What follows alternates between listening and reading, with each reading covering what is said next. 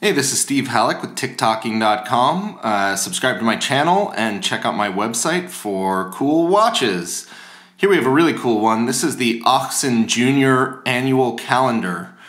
So many of you might not be familiar with Ochs Jr. They're a very small brand out of Lucerne, and their sort of mission statement is to make very, very simple executions of sometimes complicated watches. So, but simplicity and minimalism is the key. So you can see that obviously in this piece, but they don't, they leave like machining marks into their cases, and they have these really cool mechanisms that do complicated things in as few parts as possible. So here you can see an annual calendar version of that. So you may be a little bit familiar with some of their, sort of their work with the MIH watch, which is the Museum of Horology in Switzerland. And that was not Ochs Jr., but it was Paul Gerber and Ludwig Eschlin who came together to make an annual calendar. It's an annual calendar chronograph built on a Valjoux 7750, and it was sold through the museum, and it was only $5,000 and I think they used only 9 pieces to make the mechanism. So after that, they started a brand where they did these things. So I'm going to take you through this watch. First, let's talk about the case. The case of this particular one is titanium. Another cool thing that they do is you can special order almost any component of this watch. So you can change colors, dials, hands, case, pretty much anything you can think of can be custom done. But this one's in titanium. It's 42 millimeters, but it wears much smaller because you can see these lugs are very, very small. And if I am correct, I believe that the guy who makes their cases does machining or did machining for Formula One race car teams. So he does this cool titanium machining, and you can see the machine marks are still kind of left in the case. So it's got this very kind of industrial, minimalist feel to it. And also, remarkably, within the watch industry, you can see that there's no branding anywhere on the watch. The crown is unsigned, the back has nothing on it, even the dial doesn't even have a brand name on it. So I kind of like that, it's pretty cool.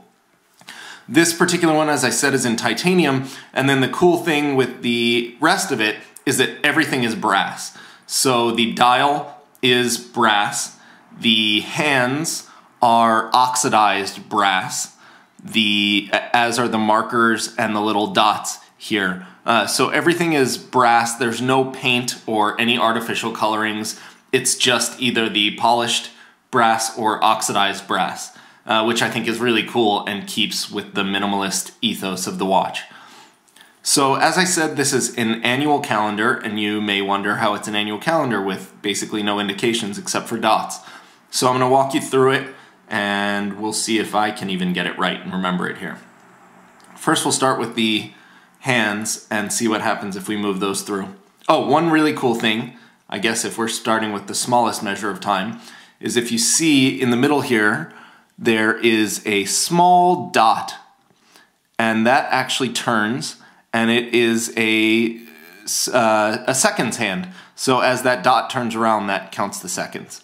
But let's look here with the time and make sure I'm on the right setting. There we go. All right. So as we go around, you'll see a couple interesting things. This is 12 noon.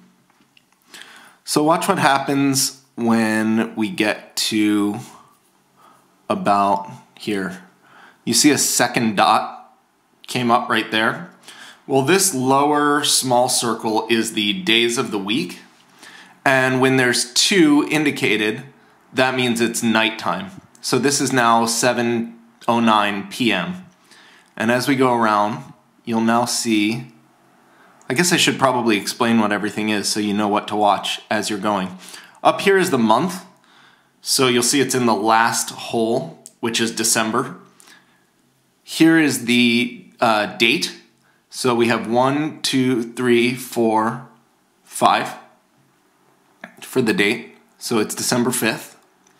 And you can obviously read these a lot faster when you get used to it because the dots coincide with the normal hour markers. So you can see this is on 5, 15, 20, 30, 40, 50, and then here you know that you'll be at 30 days, right? So there's that one extra dot for the 31-day months. But let's keep going. So now we're at 11 p.m.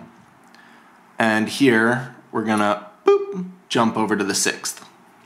Okay, so an annual calendar, if you remember from my Paddock 5960 video, an annual calendar knows all the 30 and 31-day months.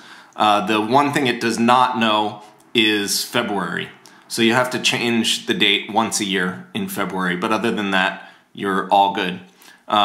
So basically, that's how you get all the indications of an annual calendar without any numbers anywhere on the dial. And it ends up being fairly easy to read. It's really minimal, obviously, very cool, and easy to set too. If you notice, I set everything just through the crown.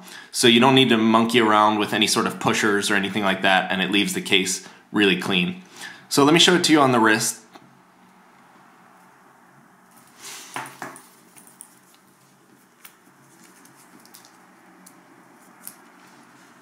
And you can see that while it is 42 millimeters, it really doesn't wear very big. You can compare it with some of my other watches, but I would say it wears a lot more like a 40 because again, these lugs are super short. They barely even come out. In fact, I don't think they come out at all beyond the circumference of the circle itself.